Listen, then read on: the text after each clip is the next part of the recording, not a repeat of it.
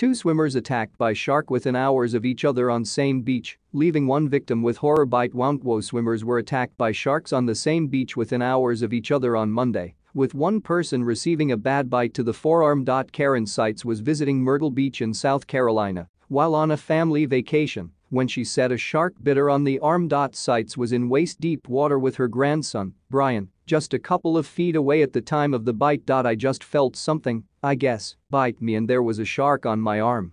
I was only in waist-deep water, Sites told WPDE.